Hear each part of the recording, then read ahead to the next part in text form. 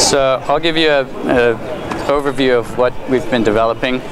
This is a manual pump that's really intended just to get men out of the pits. It doesn't really conform to the Foundation's goals of preventing dumping in the environment, but at least it gets people out of the pit. What it is a very inexpensive pumping system that you can wheel around pretty easily. You know, take it into the field, and it sets up pretty easily as well.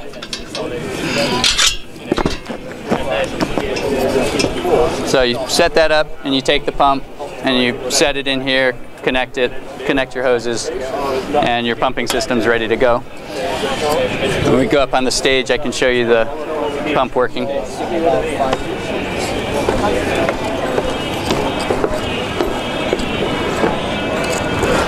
So I won't go into any details, but the idea is that you have parts that are easy to source locally and a few custom parts that would arrive as a kit, and you can weld onto the steel tubing. There's a strainer basket in here. That's the pumping system. I can pump 10% solids, and I can pump about 1 liter per second, up to 2 liters per second. But it's pretty easy to operate. It takes a few strokes to prime the pump, and then the water starts flowing in. So that's that. Excuse me. How do you call it? Do you have a special name for it? And my nickname is the Prospector. Prospector. Yeah. So this is one of 3 mechanical pumping systems that have been developed.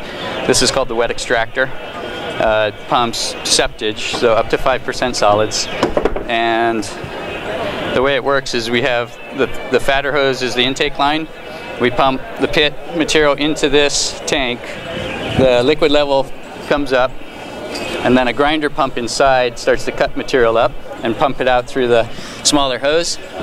And we can pump 50 meters of 5% solids to a vacuum truck or a tanker that's used to carry the material away.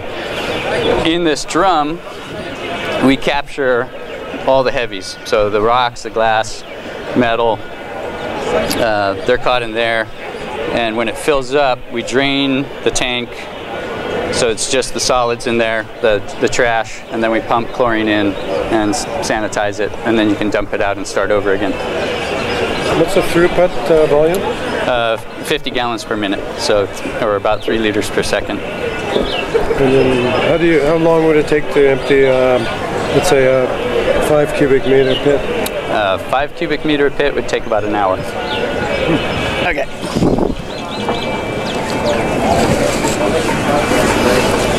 So this is where we would capture the solids. There's a grinder pump in here. And once that was drained out, we could tip the trash out.